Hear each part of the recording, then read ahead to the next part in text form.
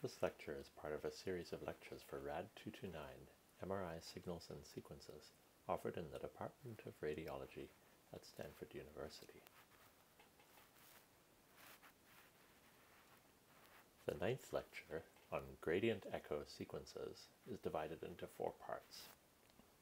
Lecture-09B covers the Mathematics of Balanced SSFP. The learning objectives are to describe a matrix formulation of the balanced SSFP signal, to describe a geometrical formulation of the signal, and to explain transient signals mathematically. Note that this lecture has most of the mathematics, whereas the previous lecture had more of the intuition behind the steady state. We begin with a matrix derivation of the balanced SSFP signal. The sequence simply alternates between a 60 degree and a minus 60 degree flip angle here, separated by TR, and we're looking at the magnetization immediately after the RF pulse. So we can write the sequence in matrix form by applying first the rotation about negative y of alpha. Then we have a rotation of 180 degrees, which corresponds to the alternating sign and allows us to do this over 1 TR. And then this is followed by relaxation over the TR. And of course these are applied in reverse order. Now if we look at the magnetization immediately after the RF pulse, we apply the RF matrix to this 180 degree rotation matrix, to the relaxation matrix, to itself in the steady state. And then we add the rotation due to the RF pulse times the recovery due to relaxation. Notice that we have no my in this case, and we can write this in matrix form looking like this. With some manipulation, we're able to invert this signal, and the inverted signal can be simplified to the following form. So we leave out the mathematical details. These are not terribly difficult, but will take some working out because we've done this inversion analytically. So this brings us to the first. So this brings us to a question. Let's pause here and look at what is the steady state elevation angle. So the question is, what is the angle from the MZ axis of the steady state magnetization? Here is the magnetization expression that we just showed in the previous slide. So in order to calculate the angle, we simply have to look at the last term, which is the vector term. If we make the approximation that E2 is very close to 1, which applies because of the very short TR, we can write this expression as shown here, that tan alpha over 2 is equal to mx over mz. This is a very good sign, because this tells us that the magnetization immediately after the RF pulse is tilted by half of the flip angle, which is what we saw in the previous lecture. So let's look at the next question. What if the E2 is approximately 0, or we have a very short T2? In this case, we have no magnetization at the end of TR.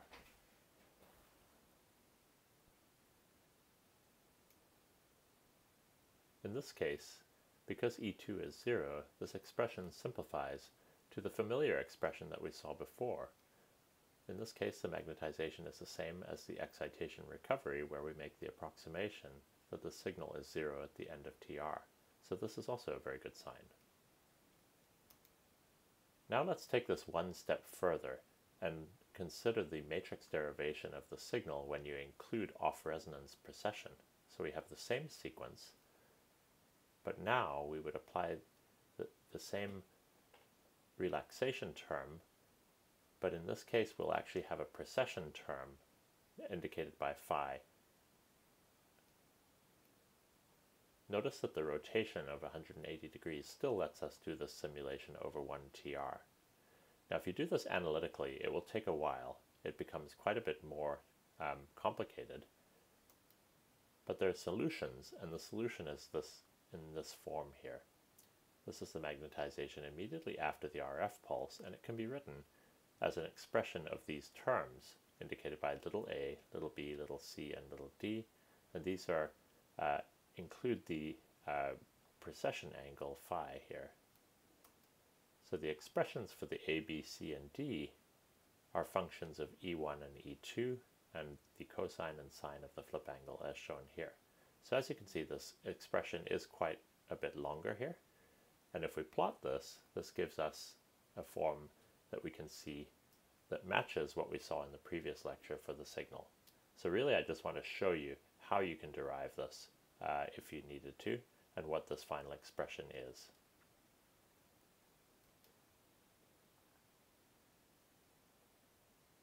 So what we've done here is we've derived the signal on resonance, but immediately after the RF pulse. If we want to consider the effect of precession and T2 decay, we should think about the fact that magnetization is refocused midway between the RF pulses at Te equals Tr over 2.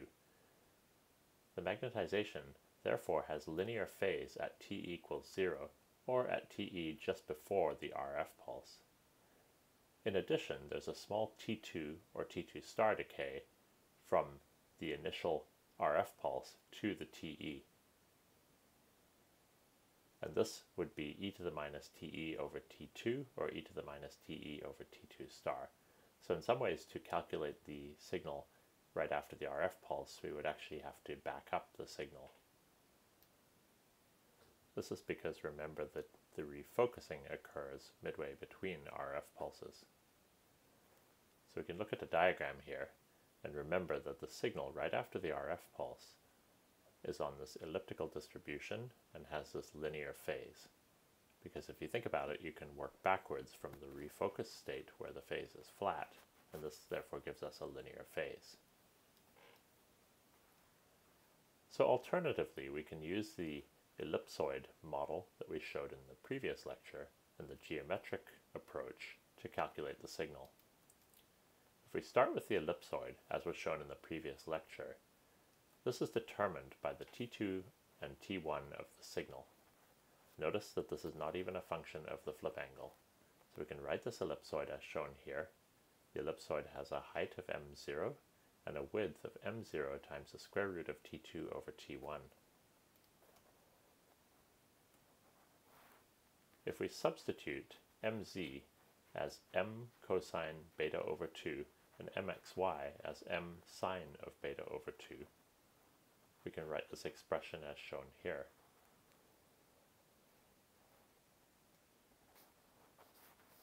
Next, we can multiply it out and bring up the T2 over T1.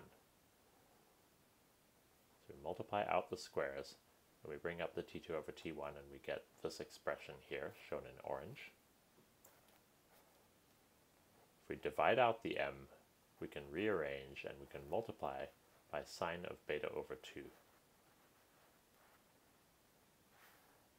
And finally, we can divide out the cosine and sine terms in the numerator and divide these out of the denominator, and we get this relatively simple expression here. So we can make some comments about this. The signal drops with increasing T1 over T2. At an effective flip angle of beta of 180 degrees, the signal goes to 0, and this can be seen from the expression.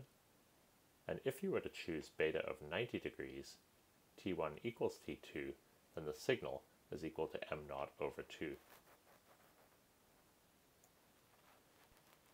So this is a simpler, more intuitive derivation of the signal perhaps than the matrix inversion. Now, let's compare the ellipsoid signal to the matrix derivation here. So in the matrix derivation, we use the flip angle alpha on resonance, and here we can replace this with beta, the effective flip angle.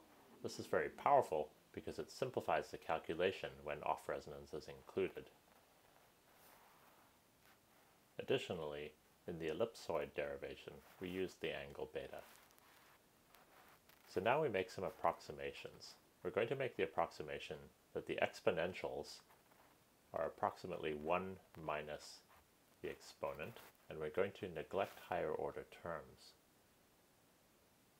We can substitute these in and divide out by TR over T1. And if we do this, we are left with this expression here.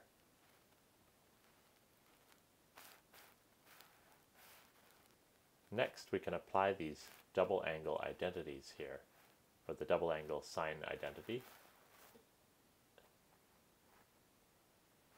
and the corresponding cosine identity here. If we do this, we can simplify this a little bit further.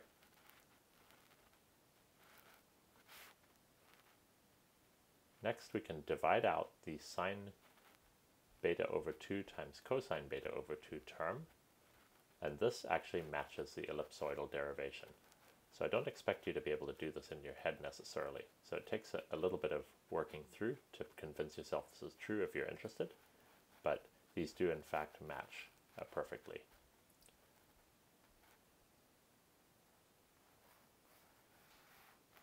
Now we will look at the transients in balanced SSFP. Using the same sequence, we can look at a slide we've seen previously where the magnetization approaches the same stable, unique, steady state. But notice that the transient paths to the steady state differ based on the initial state of the magnetization. So here we will try to analyze this and show how it can be analyzed quite easily. We saw in Lecture 3 that we could use matrix solutions for transients. So if we apply a 3x3 matrix scheme, it looks something like this, where the magnetization on the subsequent excitation or repetition of the sequence is equal to A times the magnetization on the previous repetition plus B. And in the steady state, we can say that the magnetization does not change over one repetition, and if we subtract these two, we get this relatively simple expression here where the B term disappears. And the magnetization on any period minus the steady state is written as A times the previous difference between the magnetization and the steady state. We can analyze this using the eigenvector decomposition of the A matrix as shown on the left. The difference between the magnetization and the steady state can be written as the eigenvector matrix times the eigenvalue matrix raised to the k power times this term in yellow. Notice that the yellow term is V inverse times the initial difference between the magnetization and the steady state. So this M0 is the initial state, not the equilibrium state. We recall that with a real valued 3x3 matrix system, at least one eigenvalue and eigenvector is real valued. The others are often oscillatory and will die out in the steady state. Note that in equation 2 here, the A matrix is mostly a rotation and B is quite small, so the steady state in fact lies almost along the real valued eigenvector. Now let's look at different transients. So if we rotate the magnetization by plus minus 60 degrees, what happens is the magnetization approaches the steady state. You notice that there would be substantial signal oscillations here. Even if you remove the sign alternation of the signal here, the signal is going from a very small signal along the MZ axis to a larger signal where it's rotated about 60 degrees away from the axis. We can rotate the reference frame and we can see this. If we remove the sign alternation, we still see this signal oscillation. What we can do here though, and we'll play this movie again, is we can actually decompose the magnetization into the component that's along the real valued eigenvector and the component that's orthogonal. And if we plot this, it's very interesting to see how the parallel component decays smoothly and exponentially, whereas the orthogonal component oscillates. And on the left, we look along the steady state, and we see that the orthogonal component is actually rotating around the steady state. Now this particular case is including a precession angle that is non-zero, so we've included some off resonance. Otherwise the oscillation might simply be back and forth rather than circular. So if we back this up, you see again the decomposition here. So the steady state is shown by orange, and the orthogonal component is shown by yellow, and the final component is shown along the steady state. So if we watch, that component along the steady state just decays nice and smoothly, but the white arrow, which is the magnetization, is the sum of the component along the steady state and the orthogonal component. But the orthogonal component is dying out using a rotating, decaying exponential.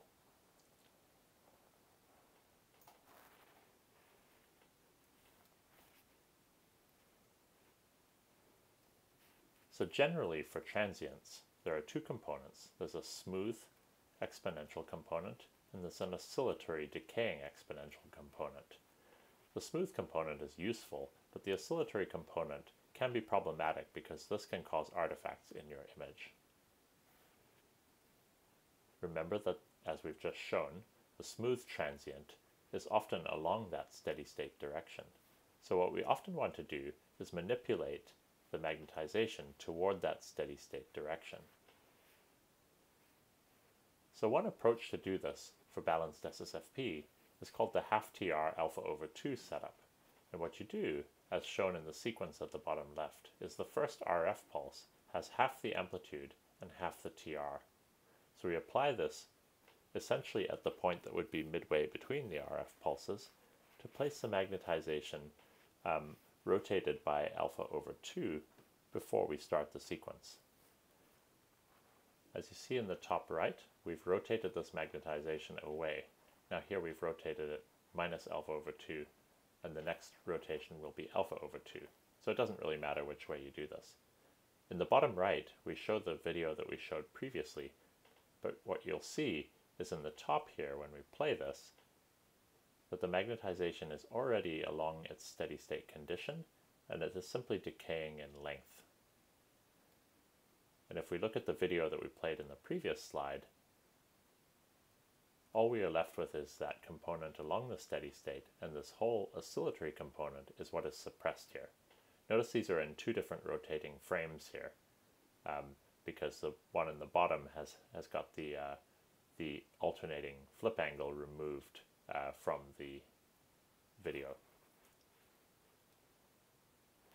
So a final statement is interesting to think about the direction of the balanced SSFP steady state. And to give you a little bit of intuition for this, what you can think of is you have a nutation and you have some precession. And that precession can either be forced precession, where you're simply alternating the sign of the RF pulse, or it can be due to off resonance. So there's essentially a net axis of rotation, or an effective B1 here, and the magnetization will align to this rotation axis. And this includes, as I said, any RF phase increment that is applied. So what you see here is, looking back at the magnetization in the steady state here, that as you increase this theta angle here, the magnetization will be higher on this ellipse. And remember that the magnetization on resonance, when you're alternating the flip angle, that has an effective theta of 180 degrees. So that gives you the highest point on the ellipse. So as the magnetization is precessing by 180 degrees, these cancel, and now your effective flip angle is along x, and the signal will die out, which corresponds to the signal nulls. Now we also can have a negative value of theta, and this just puts the steady state along the negative x, as shown in the figure at right. So to summarize this lecture, we can do a matrix derivation of the balanced SSFP signal in 2D using an alternating reference frame to do this over one repetition. We can derive the signal geometrically, and this arises from the ellipsoidal model, and these two derivations will match. We can describe transients using a matrix exponential. The component of the initial state that is along the steady state will result in a smooth transient, and the perpendicular component to this will be oscillatory. And finally, the steady state can actually be considered as the effective rotation axis of the whole sequence. This lecture has provided some of the more challenging mathematics around the balanced SSFP sequence. It is not necessary to derive all of this yourself, but it is useful to know where this comes from. And you may wonder, how does this relate to other gradient echo sequences? And we will show this in the next 2 lectures.